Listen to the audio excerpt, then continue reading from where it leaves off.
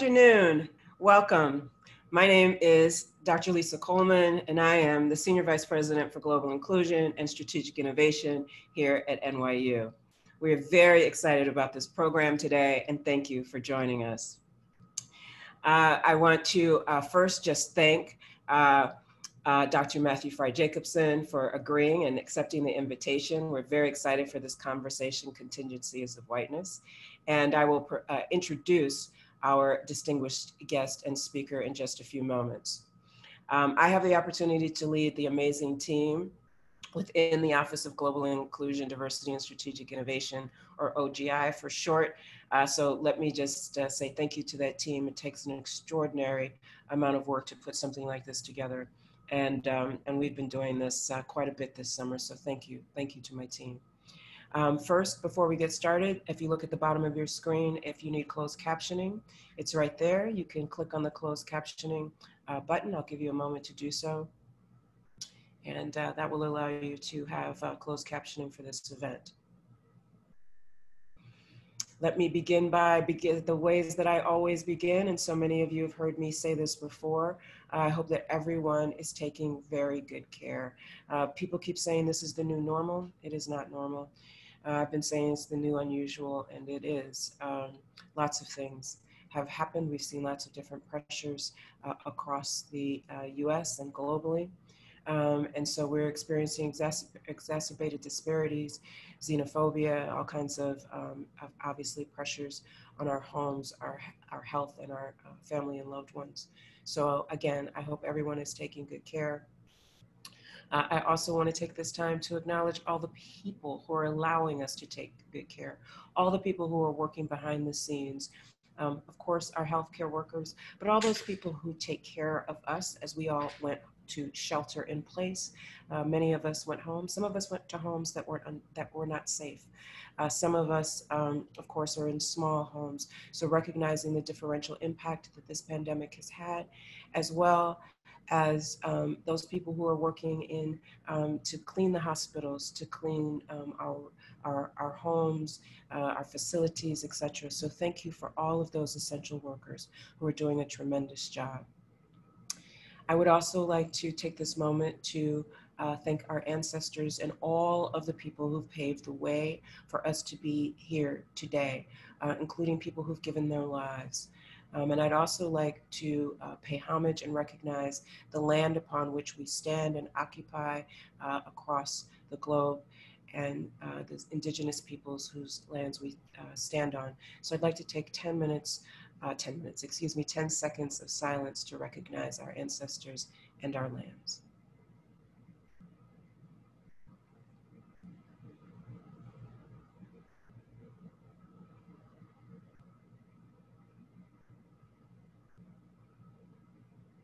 Thank you very much.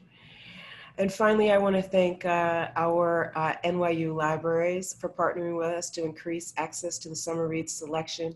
As I said before, it takes a village to get all of these things aligned.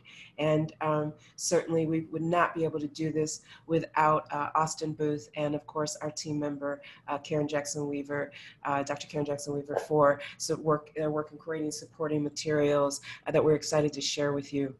And again, thank you to my entire team. You are amazing, and you really are rock stars. Thank you. Today, we're pleased to welcome you, as I said, and this is part of our NYU Be Together initiative. Some of you know, have heard me talk about this before, but this is part of the NYU Summer Reads conversation, and of course, our presidential letter and our provost made this announcement, and it's part of the initiative to make global change across NYU's network by acting and transforming and innovating together. Of course, this initiative builds upon the Being at NYU assessment, where we collected close to 22,000 respondents. And from this foundation of data, we are going to build and grow and reimagine who we are and allow for some co-creation. As we know, co-creation amongst our faculty, students, and staff in innovative ways, and whether those are hackathons or new productions from our Tisch School of the Arts. The entire community is being galvanized around these efforts. We know that recent media coverage has brought much needed attention to the persistent violence, disparities, racism, against marginalized communities, and of course against people of African descent, sparking calls to action across the nation and globally.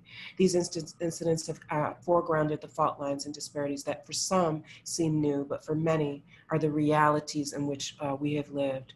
So these realities are ongoing, deep-rooted, and woven into many of our practices. And we, of course, saw this in the Being at NYU assessment.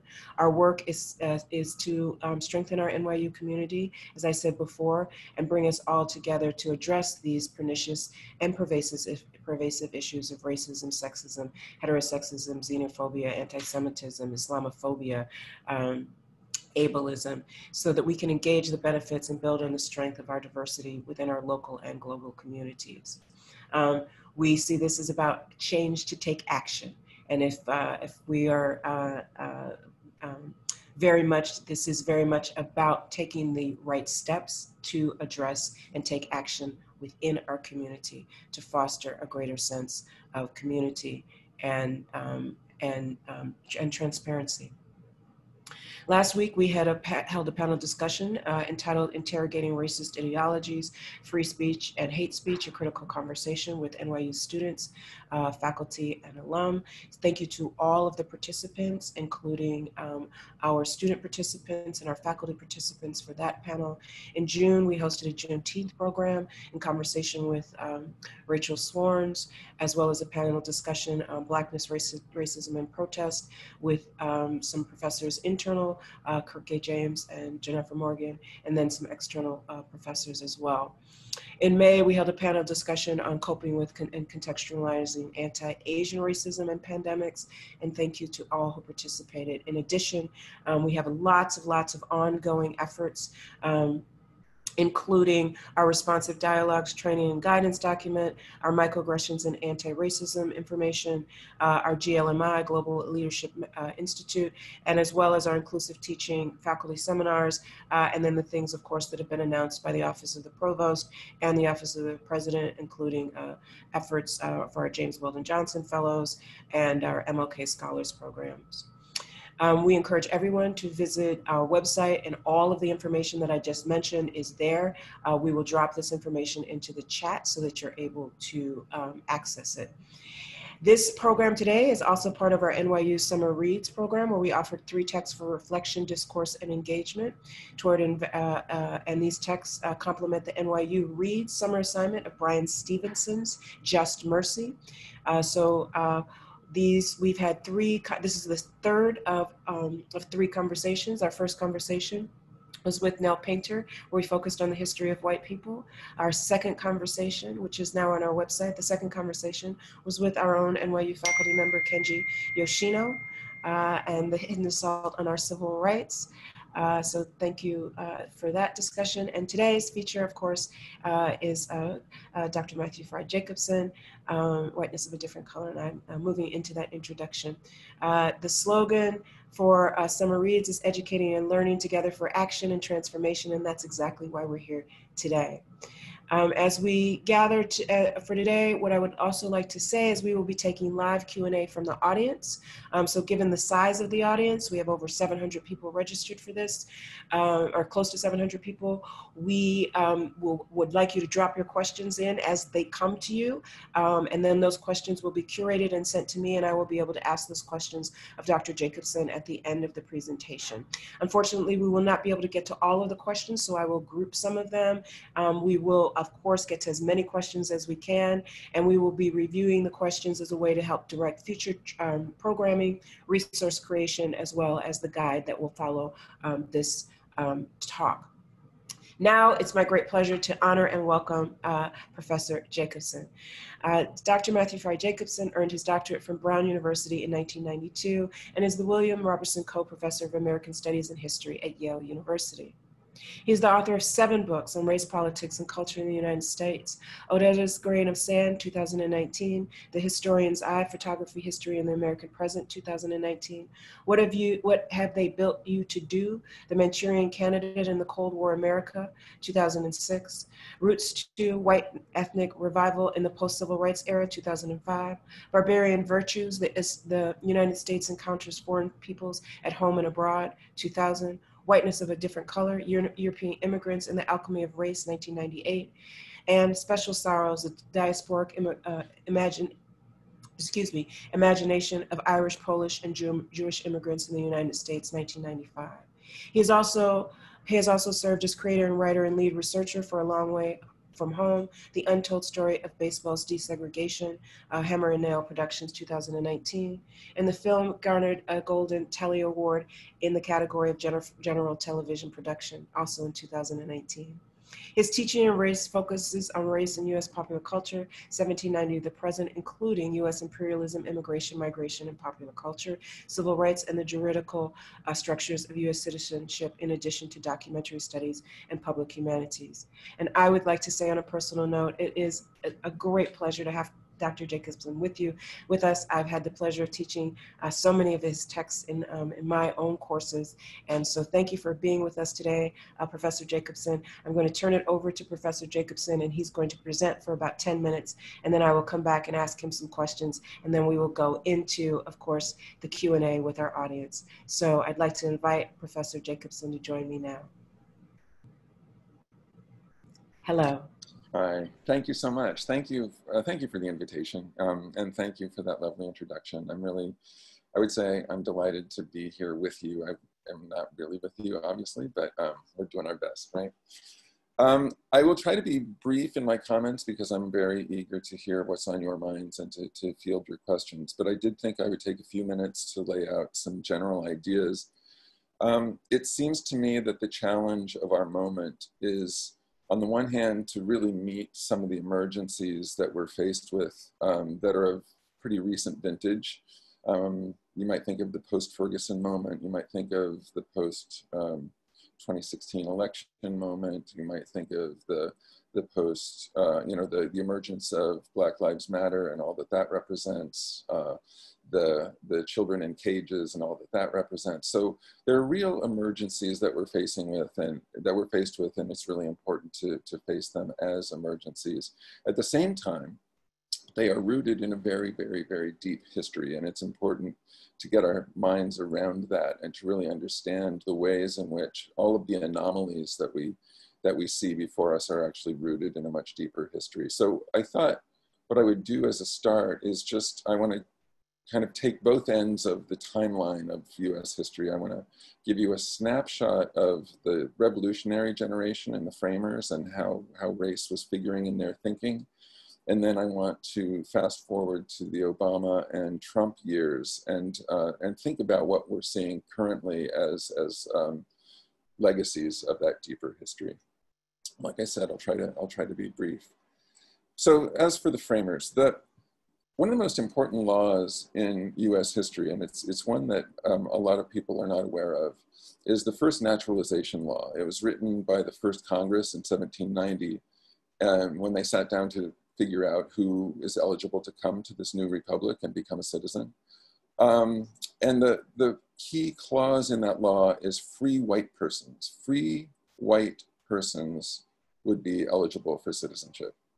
Now, they debated this every which way. They debated, should nobles and aristocrats from other countries be eligible? Should people who hold property in other countries and therefore are stakeholders in other societies, should they be eligible?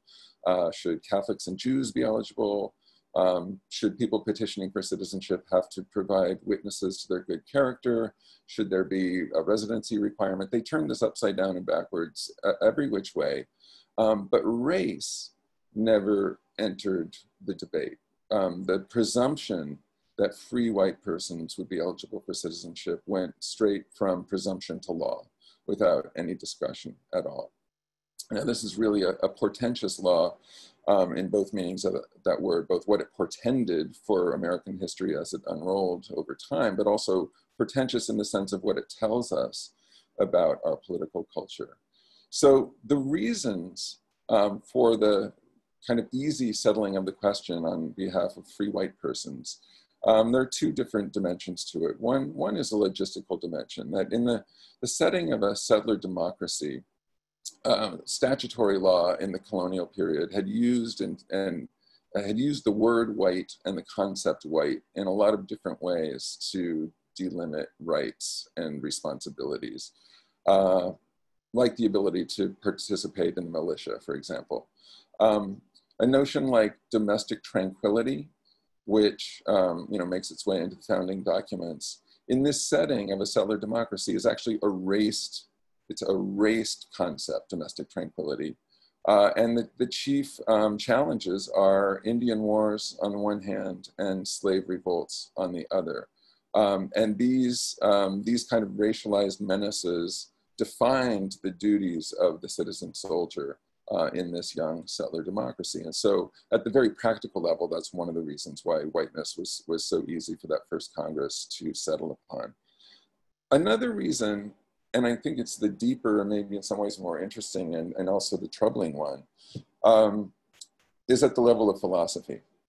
In Enlightenment thinking, European thought and Euro-American thought, concepts like reason and rationality were also always already raced as European or as white, and gendered too as male.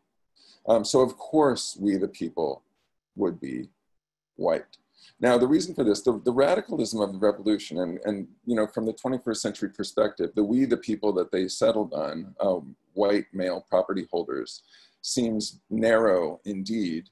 But the radicalism of the revolution really was to take traditional lines of authority that were vertical and ran downward from the crown. And if you can imagine kind of turning the model on its side and creating horizontal lines of authority that would run between the people, not from the monarchy downward, but through the people horizontally. And the presumption in this setting was that, first of all, this was an experiment, and it was a fragile political experiment. And as such, it was not suited to just any old group of chance comers. The framers thought that the virtues required of the self-governing polity, reason, rationality, but also wisdom, forbearance, farsightedness, public-mindedness, all of the virtues that would allow this new kind of polity to function were already figured in Enlightenment thought as European or as white traits, or as traits that were out of the common reach of non-white peoples. The 1790 Free White Persons Clause encodes and enshrines this presumption in law.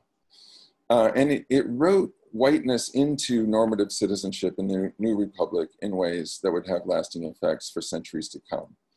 Even while the circle of we the people did become wider over time, including eventually the freed slaves, including immigrants from all over the world, including peoples of incorporated territories, and including women as voters. Despite that expanding circle of we the people, that core presumption has never been completely disrupted. Now, the portent of 1791 has to do with what it, as I said, what it portended for ensuing US history. So all of the millions of people who came into the polity by either Ellis Island or Castle Garden, that whole history of European immigration, it was underwritten by the 1790 law. I mean, a century and more later, people were coming into the country on the basis of that Free White Persons Clause. So that's one portent. Chinese exclusion, almost a century after the Free White Persons Clause was written, was really based on that logic. Since Chinese immigrants were aliens ineligible for citizenship, they were uniquely vulnerable to the violence of the anti-Chinese movement and the political violence of Chinese exclusion. There was not a politician on the scene who was beholden to any Chinese voter because of the 1790 law, and therefore the Chinese exclusion law was a kind of a steamroller on behalf of white privilege. Same thing could be said further down the line. In the mid-20th century, Japanese American internment was also premised on that same logic of 1790 and the vulnerability of aliens ineligible for citizenship, which is the kind of legal niche that Japanese immigrants inhabited. Okay, so that's some of the history that the 1790 law lays the ground for. What it tells us is that racism is not merely a stain on democracy or a contradiction to democracy, as we kind of naturally view it now. But for the framers, as they saw it, racism was the guarantor of this fragile experiment in Republican government or democracy. It was the exclusions based on race that gave this experiment a chance as far as they were concerned.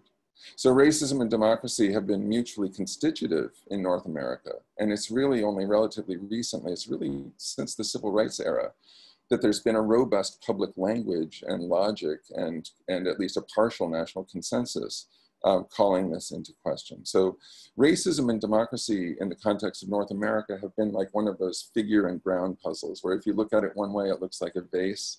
And if you look at it another way, it's two faces in profile facing each other. That's what I mean by mutually constitutive. For the framers, race and their racism and the exclusions that their racism underwrote were what were going to make democracy possible. Now, I should emphasize here, I'm not saying this approvingly. I'm not saying that democracy depends on this kind of thinking. I'm just saying that was the way the framers were looking at it, and that what was written into democracy as it has been practiced in North America. Fast forward to the Obama and Trump years. Now, phrases like fit for self-government or fitness for self-government have pretty much dropped out of our common language. It was common enough in the 19th century. And in the 19th century, whether it was in the context of Reconstruction or whether it was in the context of the debates over the annexation of Hawaii or the insurrection in the Philippines, you didn't have to go further than the front page of your daily paper to find the phrase fitness for self-government in the way that political judgments were being made about the world's peoples. Now that the phrase itself, fit for self-government, fades in mid-20th century American discourse against the backdrop of decolonization globally and the civil rights movement domestically. But I would argue that the idea of fitness for self-government never fully disappears. So Lyndon Johnson and Richard Nixon, when they talk about the governance of Vietnam, you can see the remnants of that kind of raced idea of fitness for self-government. Ronald Reagan and Bill Clinton, their language around the war on crime, similarly, they're talking about urban spaces and race in ways that you can see the echoes or hear the echoes of some of those earlier presumptions. When Donald Rumsfeld talked about the governance of Iraq, similarly, there were presumptions about governability and governance that Teddy Roosevelt would have been comfortable with and familiar with. Birtherism and the libels against our first Black president, that he must be a usurper. You can see that as a kind of echo of the logic of 1790. And of course, Donald Trump's characterizations of the threat posed by immigration, for example, his discussion of a city like Baltimore and its population, his libels against Baltimore, or his identification of shithole countries. All of that is based on the same kind of premise that shaped the 1790 logic. And it's important to underscore, on a bipartisan basis, right? Johnson, Nixon, Reagan, Clinton, Trump. They're harking back to and bespeaking this logic of the 1790 Naturalization Clause that fitness for self-government is raced and that it's raced as white. So our problem is that it's not just that some people hold ideas about human hierarchy and their own superiority. It's that our political culture was established on patterns of inclusion and exclusion that have never been fully disrupted. They've been jarred loose a little bit, but they've never been fully overturned or fully disrupted. So if it's true that the frank language of fitness for self-government has gone underground, you don't really hear people saying this out loud, though a century ago it was everywhere. It's also true that a second dimension has been added to that 1790 logic in the years since the 1964 and 1965 Civil Rights Acts, let us say. That is, the presumption of a normatively white citizenry, 1790, has been weaponized as white grievance in the years since the Civil Rights Movement. In the civil rights years themselves, people talked about backlash, the kind of politics of backlash that someone like George Wallace represented, and even aspects of Nixon's campaign represented. Then you had critics kind of cut against that and say, it's not really backlash, it's always frontlash. Anything that looks like backlash, when you look at it more closely, you realize the white resistance to Black liberation actually precedes Black liberation. So it's not a backlash exactly. But what's become clearer over the generation or so since the Civil Rights era is that it isn't just a backlash politics. That's too narrow and too shallow for what we're actually seeing. What has become clearer over time is a broader and deeper politics of white displacement. That's an anxiety over the loss of whites proper, I'm putting proper in heavy scare quotes here, an anxiety over the loss of whites' proper place in the political order.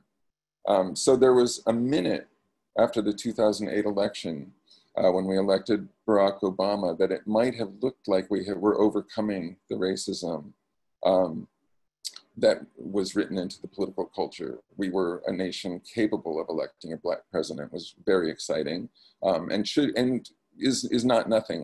We should cling to that as a sign of what is possible. The optimism of that moment really lasted for about a minute, however. The first African-American church burning of the Obama era took place about 4 hours after the election was called for him.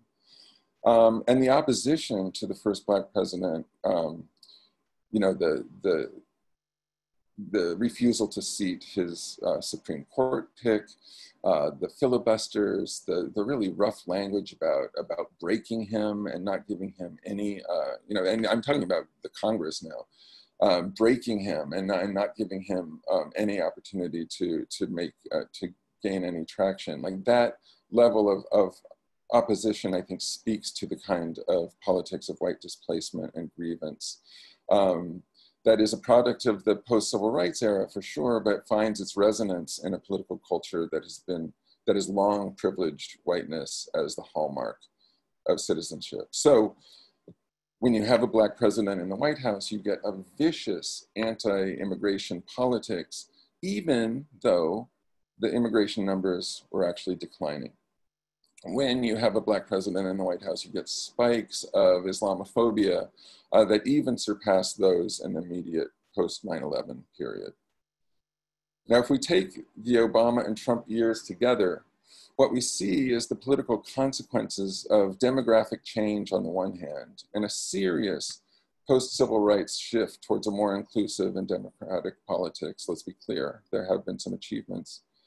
So we see that on the one hand, and we also see the slide toward minoritarian government on the basis of white supremacism on the other hand. So the Southern strategy in the early Nixon years captures white resentments for one party. In the 90s and after, and especially in the 2000s, there's this history of gerrymandering and voter suppression. More recently, we see the engineering undercount of the census. All of this is calculated to extend the rule of a group that everyone knows is in the minority now and will be an even smaller minority in the years to come. And race is at the very center of this ruling strategy. That's been the case ever since Nixon launched his law and order campaign and the Southern strategy. But it's been even more pronounced with Trump at the helm. It's impossible to understand our current red state, blue state politics absent the questions of race and racism. I should be clear, this isn't a knock on conservatism as a set of political ideas. It's an observation about the organizational and strategic behavior of one of our major political parties. So our challenge is to note both the kind of outlier aspects of Trumpism in our politics, the broken norms, the kind of sui generis sort of White House comportment. There's so many things about the Trump administration that break the mold of politics as we know it. And it's important to reckon with that and to strategically think about how to meet it. But at the same time, to understand the deep historical rooting of Trumpism's white supremacism in the political culture. Trump is an anomaly born of the post-Obama moment, but he's also homegrown in the soil of 1790, as it were. And so the challenge before us is to meet the short-term emergencies while also taking a long view of our history and recognizing, and here's the historian in me, that 1790 wasn't as long ago as you might think. And I will stop there, and I'm really eager to hear your questions.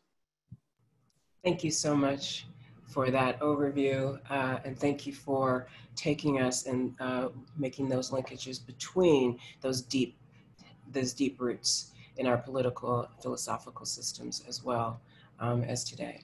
So I'm going to start by asking a few questions, and we have some questions from the audience, so I will begin by integrating a few of those questions. So the first question really goes back to this, to you talking about 1790, right? And sir, in that moment. And then of course you fast forward it to Obama. So I'm gonna stay in the early 1900s now and go back a little bit. And can you talk to us a little bit about the other sort of the evolution, right? So as we move, as you know, from 1790 to 1924, where we have the National Origins Act, right? And so can you talk to us a little bit about that industrial age as sort of the mapping of whiteness in that particular moment in the turn of the 20th century? Sure. Yeah, and let me just underscore here. I mean, this is, in one of the prompts that you sent me by email, we talked about intersectionality, and this is one of those places where the contributions of Asian American studies, for example, are just so enriching of a Black studies tradition that has focused so much on slavery. Because one of the things, when you look, and this is where 1790 really comes from, if you look at the operations of race in US political culture from the perspective of Asian American history, what you realize immediately is that while slavery, of course, was the great horror, or one of the great horrors of European expansionism and the deep history in North America, it wasn't the full problem, because once you strip away slavery as an institution, you're still left with the problem of this racialized citizenship that is it's much easier to see in the case of Asian Americans maybe than in the case of African Americans, but it's another dimension to the problem. One of the things, there are many accidents in our history. One is that the framers used really universalist language when they talked about human rights, even though we know that they didn't exactly mean that. And it's been our good fortune that we have a universalist language about men being created equal that is then picked up and used later on by people like Martin Luther King in ways that the framers didn't exactly mean it. Their usage of the word white in 1790 is another one of those. It's much broader than the term they probably would have used if they foresaw people like my grandparents, the Yiddish-speaking Jews from Russia, coming down the pike, right? So the word white in the citizenship law, it allowed for the coming of all sorts of people, beginning really with the Irish in the 1840s in huge numbers, and then followed by the waves from Eastern and Southern Europe later in the century, who were not at all the people that the framers wanted or had in mind when they used the word white. So one of the things that you get when you look at European immigration through the prism of race is you can kind of see how race is deployed as a language to meet the perceived crises of problematic populations coming in, right? So the white persons who were comfortably identified in 1790 suddenly look really problematic when they include the Irish or the Italians or the Jews later in the 19th century. And so what you see in the latter part of the 19th century is a kind of racial adjustment where those groups are standing on the bedrock of their white privilege of accessible citizenship. They're standing on the bedrock of the White Persons Clause, which is absolutely crucial. We can't lose sight of that. But they also did become pariah groups, and their pariah status was couched in racial terms. So these groups they became, in the latter half of the 19th century, the races of Europe, not the white race, but the races of Europe. And there was like 37 of them by some schemes, right? And they were predictably hierarchically ordered from the lightest skinned to the darkest skinned. But that fracturing of whiteness was a way of managing the perceived crisis that mass immigration from unexpected areas was presenting. So one of the ways that you can think about, and not just the 19th century, but you can think about our current moment in similar ways, that race is, in our political culture, is one of the languages that's used to resolve the contradictions between a capitalism on the one hand that wants all laborers, whoever they are, from anywhere in the world, bring them, we need them. And especially in the industrializing period, but you might say the same thing about the period now of agribusiness, for example, and huge kind of service industries. Capitalism wants laborers no matter who they are. Democracy retains that kind of sense of fragility that I talked about from the 1790s, that there are people who might serve us well as laborers who are not going to serve us well as citizens in the thinking of some people. And race becomes the language that kind of manages those contradictions.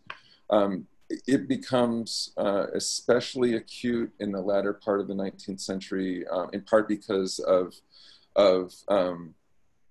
the emancipation of slaves, in part because of the massive waves of immigration, not only from Europe, but also from Asia.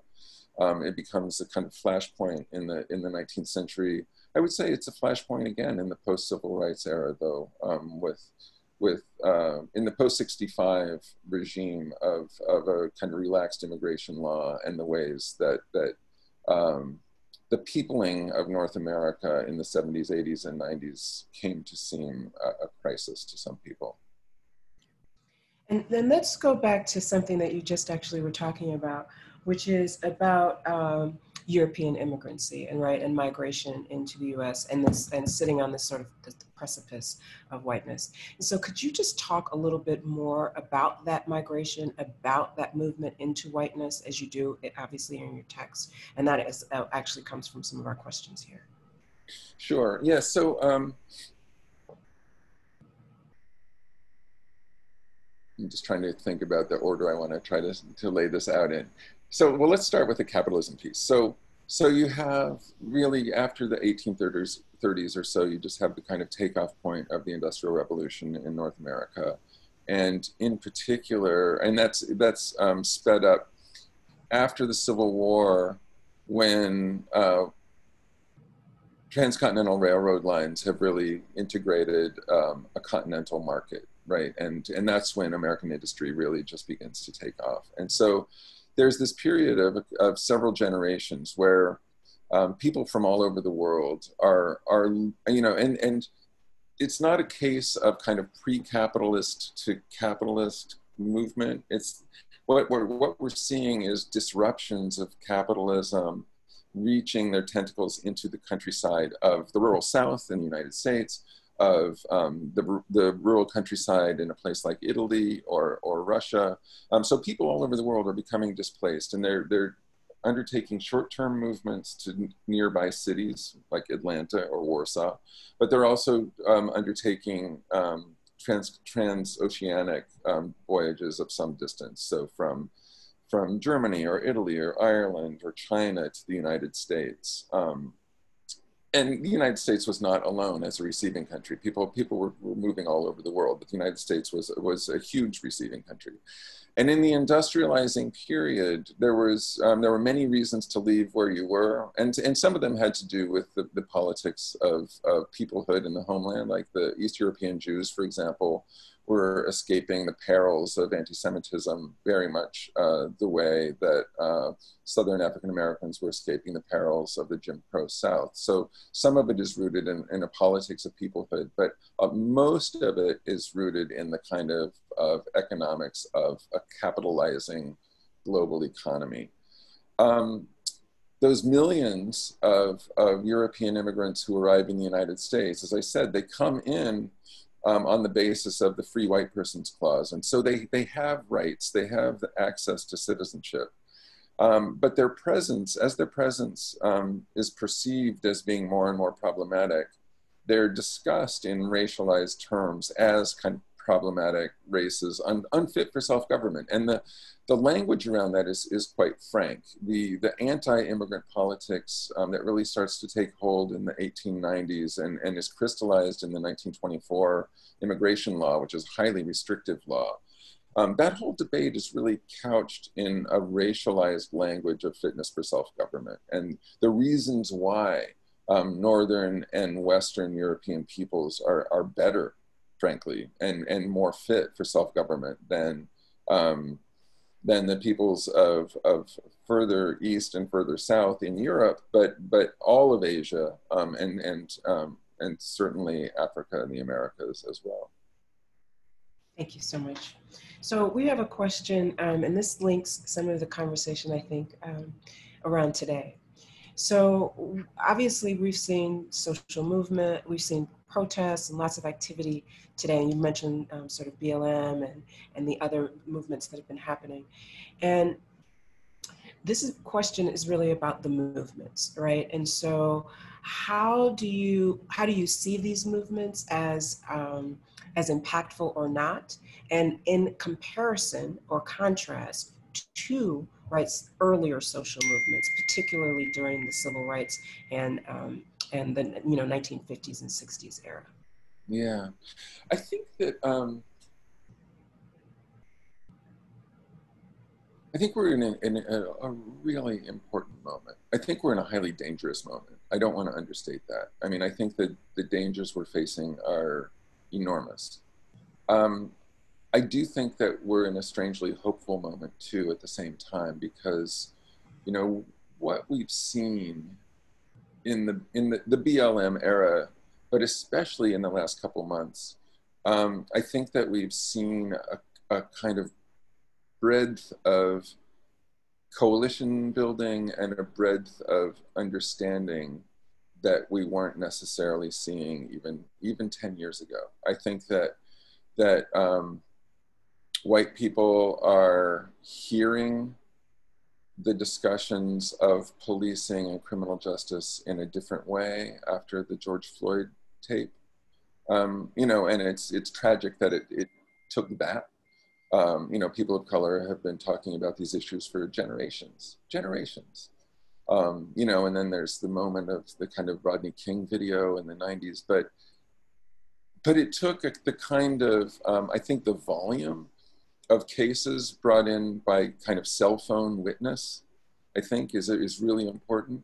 And I think that the potential, the kind of multiracial, multi-generational, multivocal throngs that we've seen taking to the streets over the last, 6 or 8 weeks is something qualitatively different in our politics than we've seen for a generation.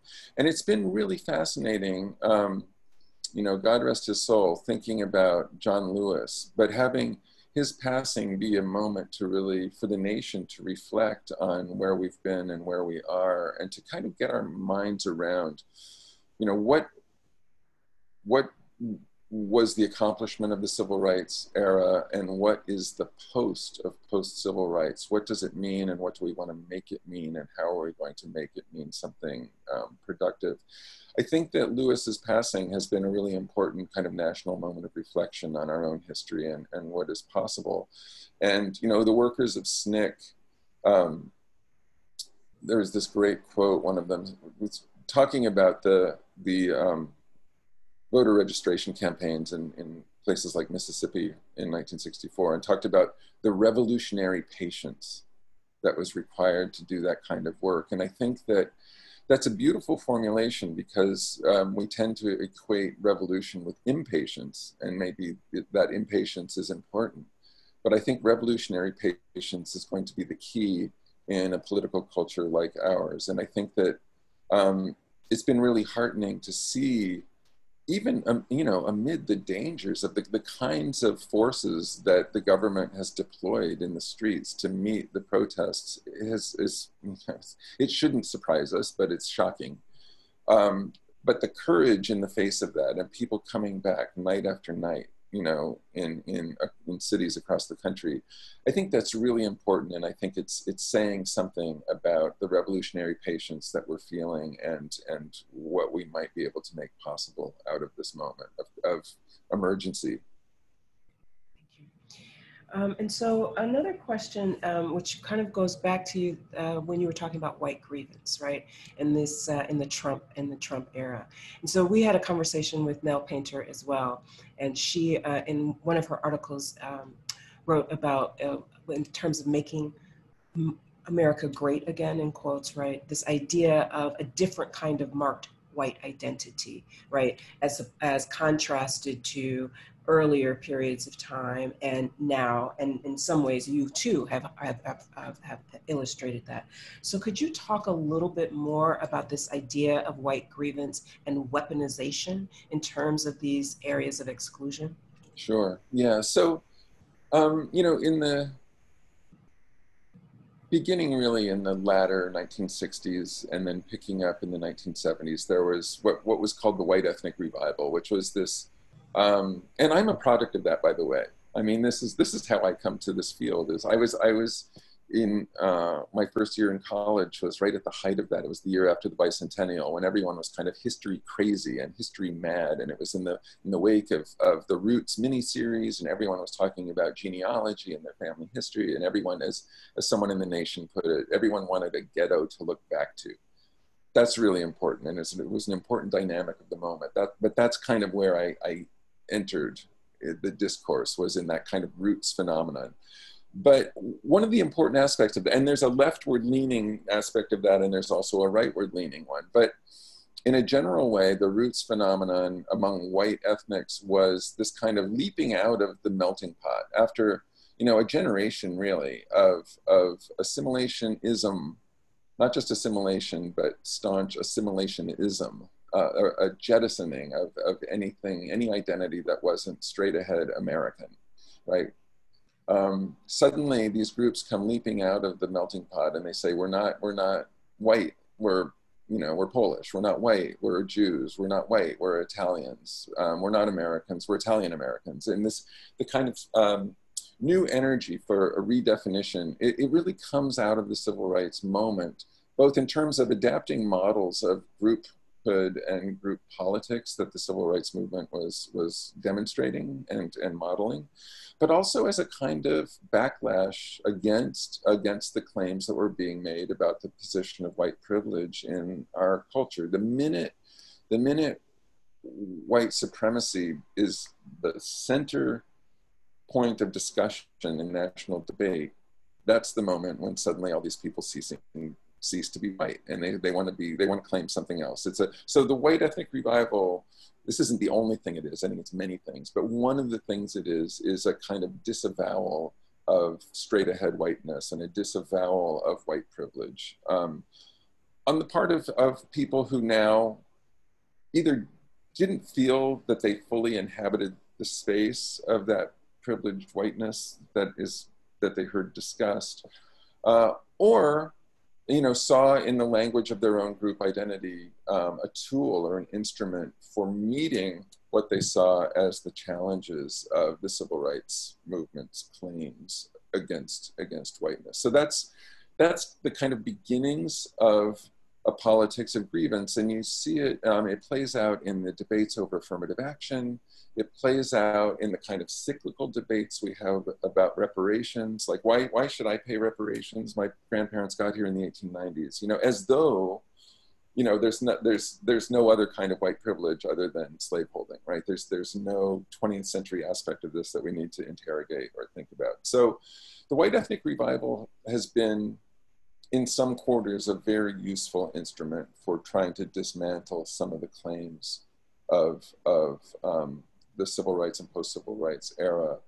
The real weaponization, though, comes, I think, in the Obama years. I think that it's unleashed in a different way. It's unleashed with a lack of nuance. It's unleashed with a frankness. It's unleashed with a venom and a vigor that was more hidden in the years between, you know, between Nixon and Bush W.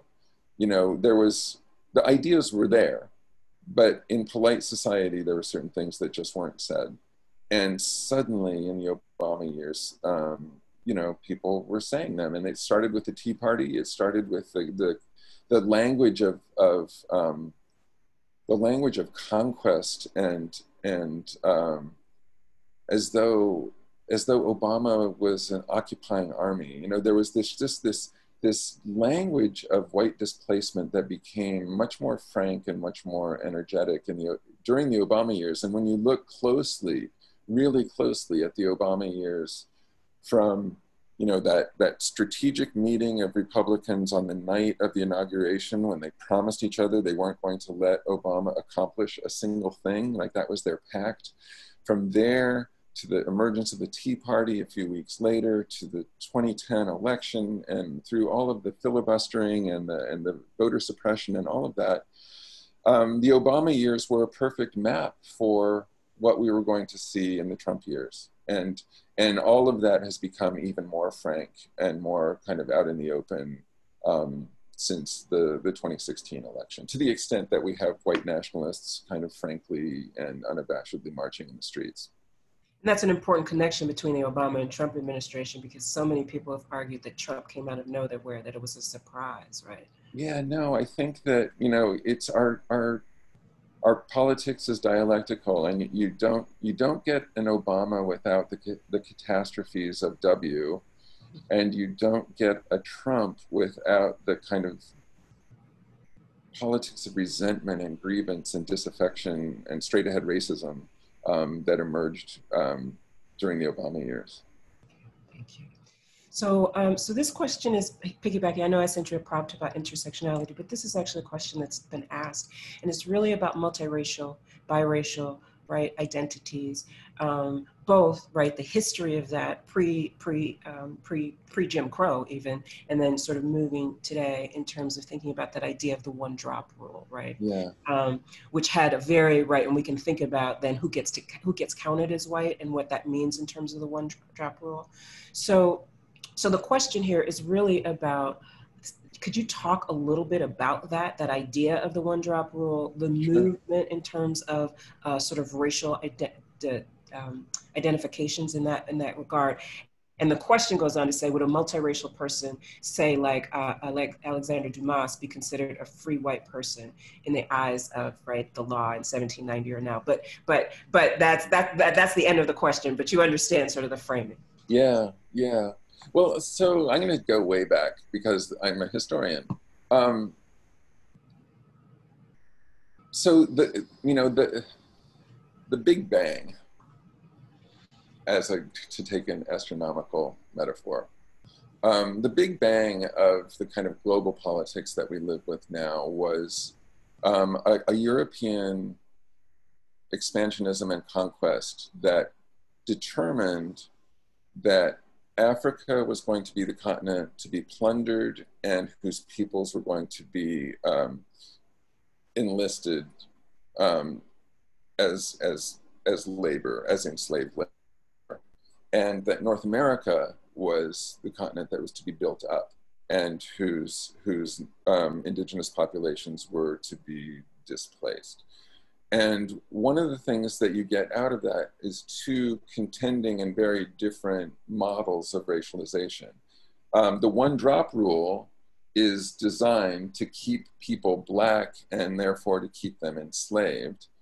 And the blood quantum rules that go into, tribal membership and all of these kind of the kind of biology of grouphood as it's deployed in the case of the native nations is absolutely the opposite. It's designed to make them disappear and to weaken their tribal claims. So those two things lived side by side. And, and of course our population, from the very beginning has been, completely mixed in whatever ways you want. I mean, socially, genetically, however you want to talk about it. Like there's the idea of pure races is pretty much absurd in the North American context, and in most contexts. So the politics of peoplehood, as in the kind of biologized or genetic ways that race is figured, are very changeable and very complicated. And the question to always be asked is, to whose benefit? Like what is the political use that this category is being put to? And it becomes very complicated because, for example, well, I'll give you just two very quick examples.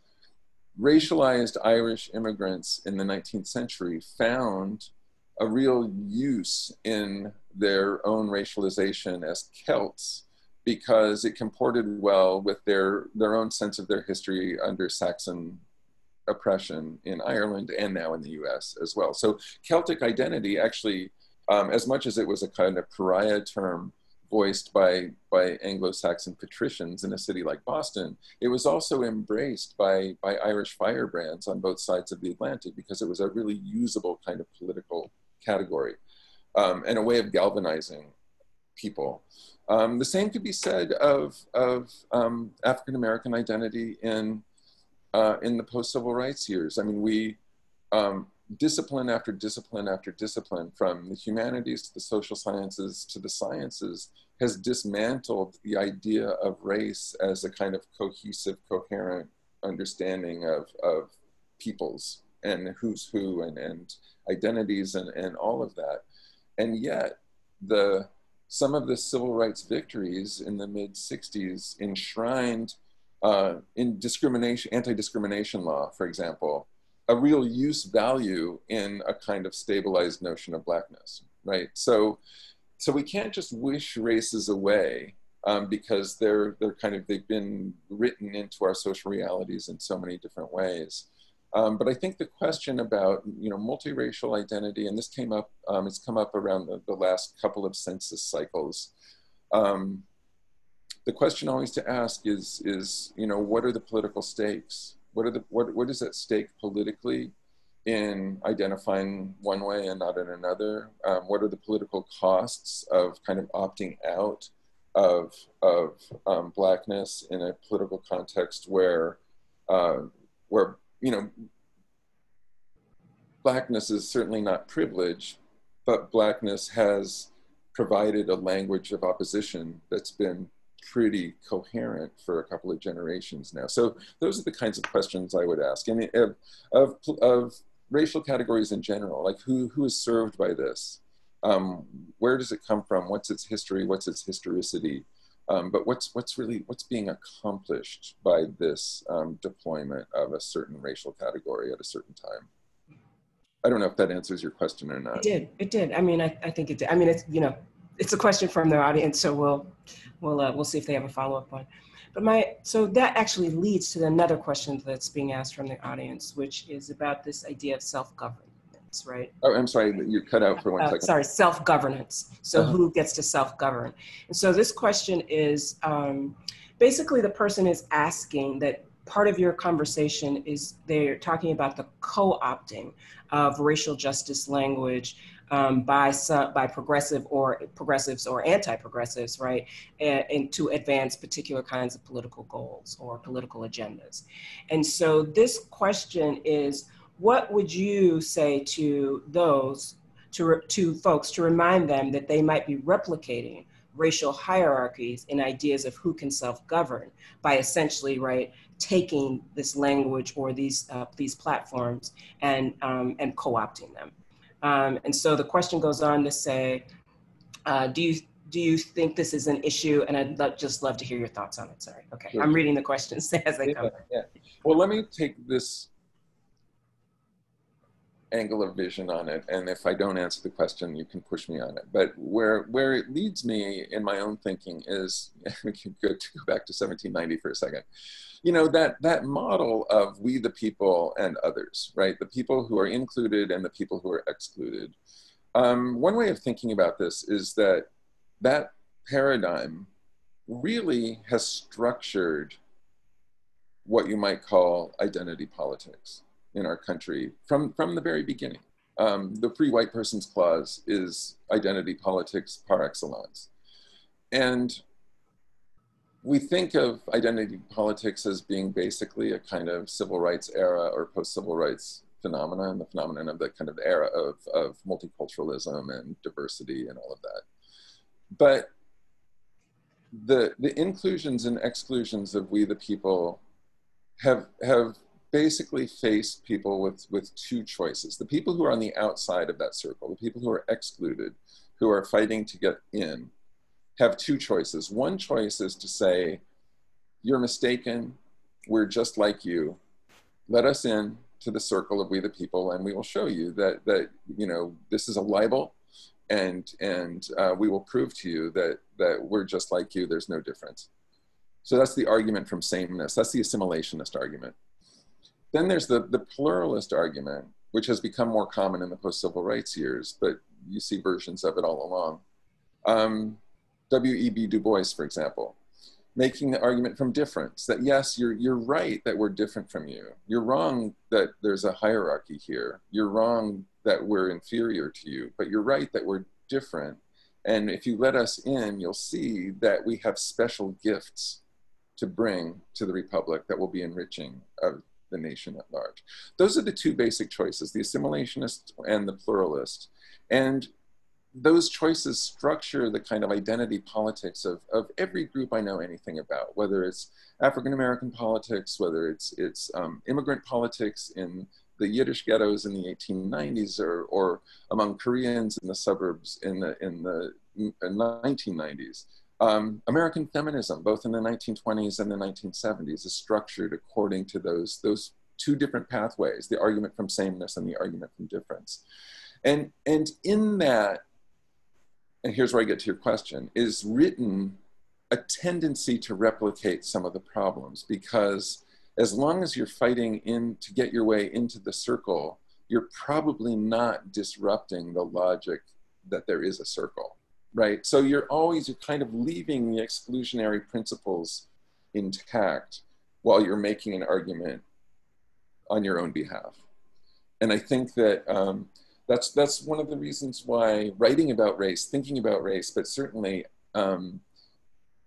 organizing activism around race is incredibly complicated, because it is very easy to replicate some of the very things that you're trying to dispense with.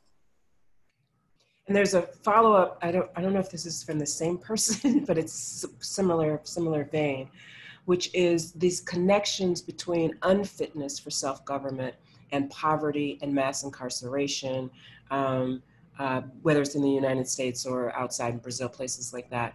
And so I think part of what because there's several questions here now about this idea of unfitness that I'm seeing. So do you see those connections as being exacerbated as we move right from one historical moment to the next? Meaning, right, as we come out of the even the post-civil rights era, the civil rights era, right, that there's sort of a doubling down, if you will, on this idea of unfitness. Yeah, no, that's a great question, and I want to be careful, because I don't think so. The short answer is yes, that those deeper histories of the idea of unfitness are they're deep in the political culture, and they surface in various ways. You can see it. I mean, even like at the end of the 19th century, people would talk about the deserving poor and the undeserving poor, and it's a similar kind of idea. I think that you can similarly see that some of our criminal justice issues around policing and around incarceration map pretty well onto a logic of who is fit and who is not. The important thing, they aren't coeval. They aren't exactly the same thing. They aren't identical to each other. But I do think that the one gives shape to the other. You know, the same way that the idea that the Vietnamese people were not fit for their own self-government gave shape to many of the kinds of policies that were undertaken to prop up puppet governments for one thing, but also just that idea that to save them, we're going to have to destroy them. To save the village, we're going to have to destroy the village, because there's nothing inherently fit about the village itself, right? So that's an idea that it's not coeval with the idea of fitness for self-government, but it's shaped by it, it's influenced by it. And I would say the same thing about some of what we're seeing around contemporary debates around the carceral state, debates around criminal justice in general and policing and sentencing, debates, as you said, around poverty. I think that deep notion of fitness and unfitness, I think it's worth probing in these contexts, because I do think that there's something going on there. So this is another question from the audience. America is a young country by definition. And so do you think that the rapid progression of the US as a quote unquote world superpower has contributed to the illusion that we're more established than we actually are?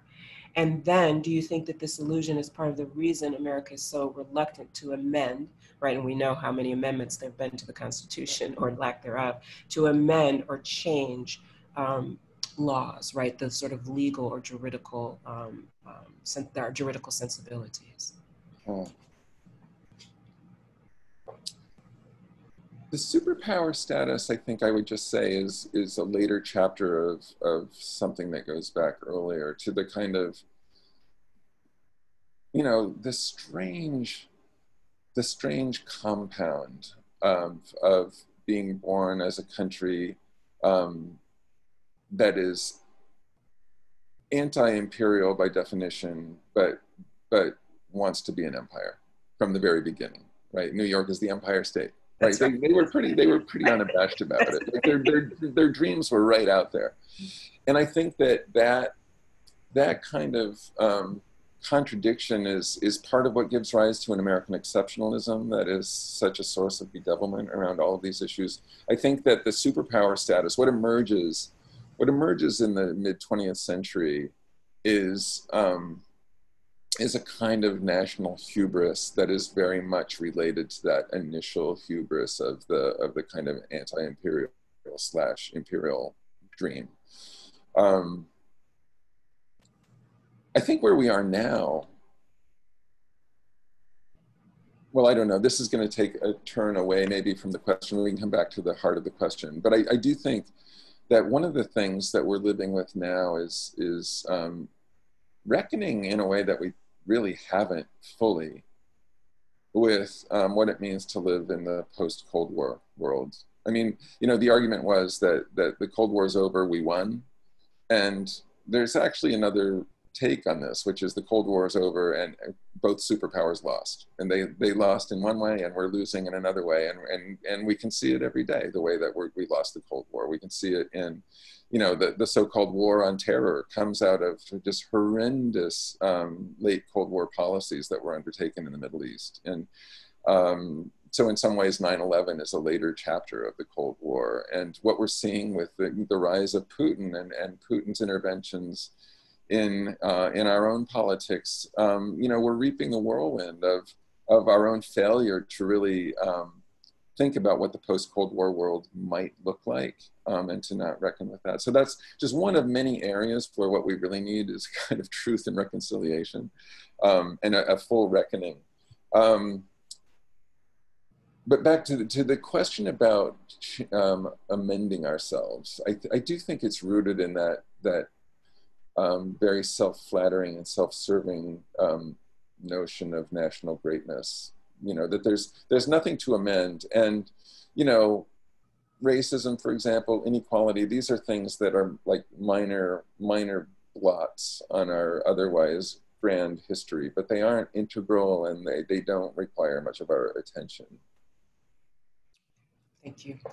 So my next question also comes from the audience, which is, and it's how might, so there are several questions about the discussion that you had about sort of the white ethnic revival, right? And so, so I'm going to morph a couple of questions here together. Sure. But how might, given this idea of this revival, right, and sort of the movement to and from and proximity to white privilege, how, right, do we have these conversations about white privilege, recognizing, right, that there is differentiation within whiteness, just like there's differentiation within Blackness and other, right, identities. And then how do we also reckon, to use your words, with the histories of some of these legacies of whether it's Italian Americans or Irish Americans or whatever, which actually also contributed to some of the racialized and discriminatory racialized paradigms that we see now. The question is about Columbus, actually, but I'm broadening it to say, right, the larger sort of sensibilities there. That's the question. Yeah. Well, you know,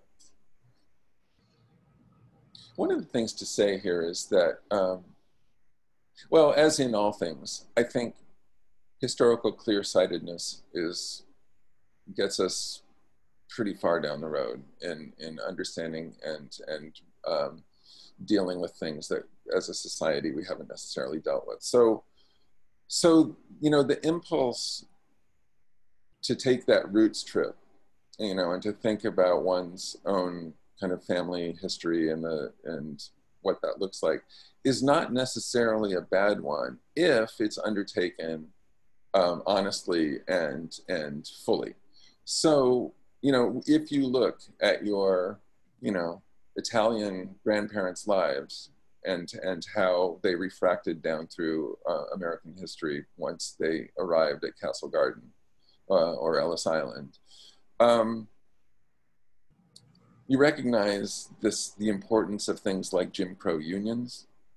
You recognize the importance of things like the GI Bill and housing and banking policies and loans, underwritten loans, and home ownership opportunities that had everything to do with their whiteness, right? So there's a structure of whiteness that underlies these particularistic histories of all these different groups, and that's just left out. Nobody wants to talk about that. No, because in their Italianness or their Jewishness or their Irishness, or their Greekness, they don't want to talk about white privilege. They want to talk about the special aspects of their own history. So undertaking the Roots Project, you know, with eyes wide open, is not a bad thing and can be productive.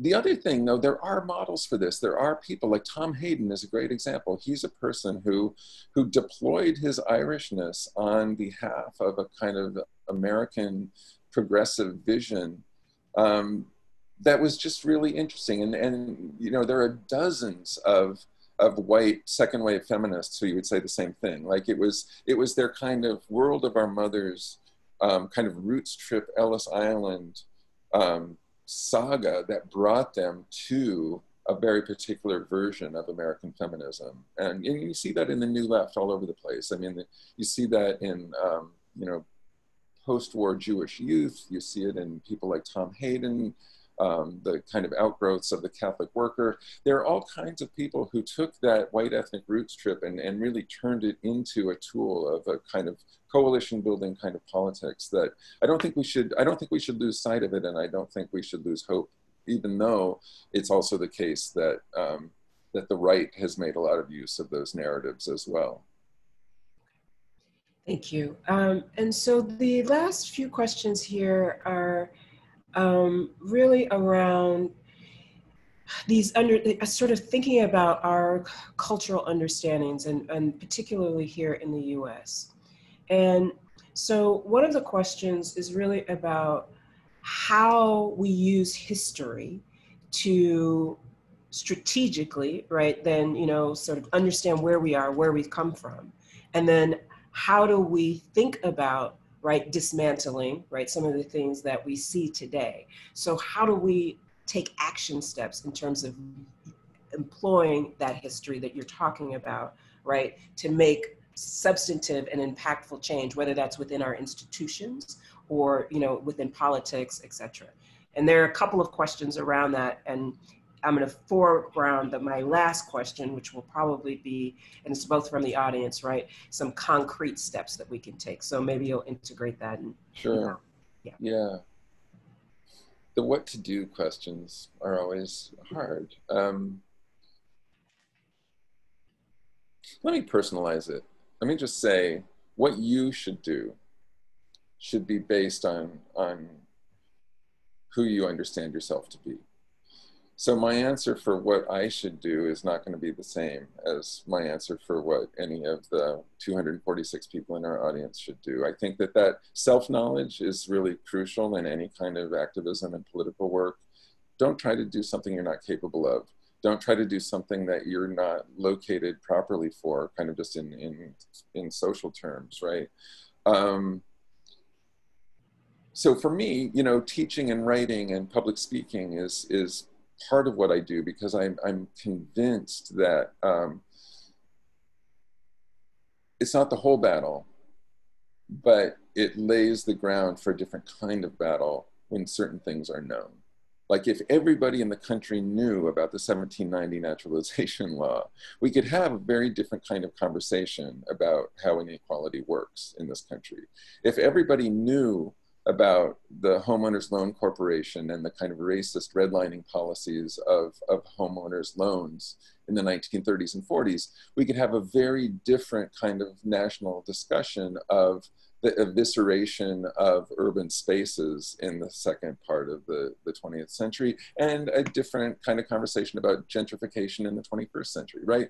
So knowledge, I do think, is power, and that's my own personal answer to your question is study, read, write, talk to as many different kinds of people as you can. I think taking to the streets is important, and I think that in the context of a pandemic that's challenging, and anybody has my blessing if they decide to stay home for the next, you know, whatever. But I do think that protest matters. I think that it is, you know, we talked a little bit earlier, I think it is a moment where the nation, by which, you know, I mean white people and white people in power, but I also mean the nation kind of broadly conceived in all of its diversity and all of its kind of multivocality. I think the nation is ready to hear things about its own history now, maybe more generously than it was ready for a generation ago. And I think protest does some of that work. I think, you know, the culture does some of that work. There are brilliant culture workers in music and in film. I mean, think of, you know, Ava DuVernay, people like that, who are really, you know, who are getting an audience and who are doing really eye-opening work. I think that kind of work is important. So I think that, you know, the way we win these battles is by working on every single dimension there is, but you figure out where your own strengths are and what you're best at, what you have to contribute, what your best contribution is going to be, and you ride that as far as you can. That's my best personal advice. I'd also say vote.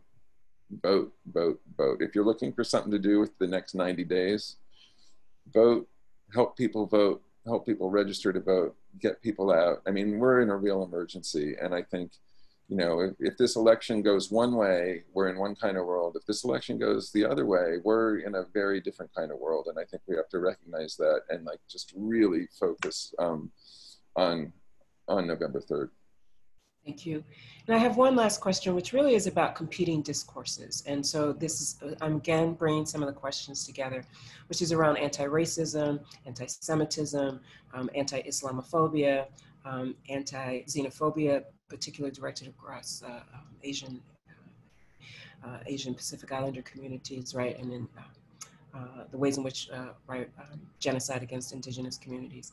But sometimes what happens is these are seen as competing discourses, right? And then we begin to say, well, look at that person who's, you know, this Black person who said this about the Asian Americans, or this Asian American who said this about the Irish, whatever it is. So could you talk a little bit about how that works in terms of those competing discourses and what action steps we can take to come together, perhaps, as we think about, right, the new, whether it's the election in terms of thinking about voting, or steps that we can take to think about how that is operationalized, both historically and in the contemporary moment, to actually exclude and keep, in terms of the politics of communal power? Yeah, that's a great question. And it's, you know, this is another of those things that I think it's structured. It's structured in our history to not see the common cause between different groups based on different experience, because the experiences are completely different. And I think that, you know, to our great detriment, since, you know, multiculturalism became a thing in the 70s or so, in our K through 12 schools, we've tended to talk about diversity in cultural terms, like it's a smorgasbord of languages and religions and beliefs and, you know, wardrobe and costumes and, you know, but we don't talk about the power differentials that underwrite it. So our two favorite metaphors are the melting pot on the one hand and, you know, the potato salad or the mosaic on the other. And they're two very different ways of conceptualizing our nation's diversity. But the thing that they have in common is that they drop out the whole notion of power relations. And what we really need to think of diversity means not just that we're coming from different places and that having a kind of Chinese background is different from having a Russian Jewish background is different than having a Southern African American background, but that those are three very different juridical spaces to occupy. And what we need is a paradigm that allows us to see each other's juridical spaces, right? And to see the way that the nation is not just like infused with different peoples, but has been built on histories in collision. And we need a paradigm. You know, I think of people like Ron Takaki. I think of more recently people like Kelly Lytle Hernandez, great book on incarceration in Los Angeles, and her first book too, actually, on La Migra, are people who are really trying to think across the silos of peoplehood and discipline to kind of bring these stories together and think about, well, how does Indigenous studies inform what we know of the Black experience in California, you know, or how might Asian American history and Latino studies inform the ways that we're thinking about European immigration. So I think that we need to build those kinds of bridges in our own analysis. And I think, you know, the disciplines have replicated those silos for the most part until pretty recently. So, you know, when I was in graduate school in the 80s, you know, it's almost shocking to say now, but it was absolutely possible to say that you wanted to study immigration and never read a single book about Asian immigration. Like, you could just do that. Like, that was a thing. You could do that. We aren't there anymore, but we still are in these kind of conceptual silos where we're not really getting our head around the full histories. And I think we need to think relationally. We need to think across the silos. We need to think in broad paradigms that are encompassing of all of these different histories and collusion in a way that will help us understand our common political culture without pitting us against each other in the ways that we're kind of thinking about our own oppressions. Well, thank you very much. I think that is a great way to end. Think about how we can come together in all kinds of ways. Thank you for this discussion. I can't tell you, I know you're not seeing all of this, but we're getting some very positive feedback. So thank you very much. I know we did not get to lots of the questions, but we will try to integrate some of this information into the guides and the reading guides as we move forward. And of course, some of you have already written, we will be having more discussions with authors and scholars such as Dr. Jacobson. So thank you for joining us today. Thank you for this discussion, Dr. Jacobson. I think you provided an incredible pathway forward, but also allowing us to reflect on these very salient and important histories and legacies that are still with us today. So thank you everyone for joining us. We will shut off now. Be well, take care of yourself and others. All the best. Thank you. Thank you.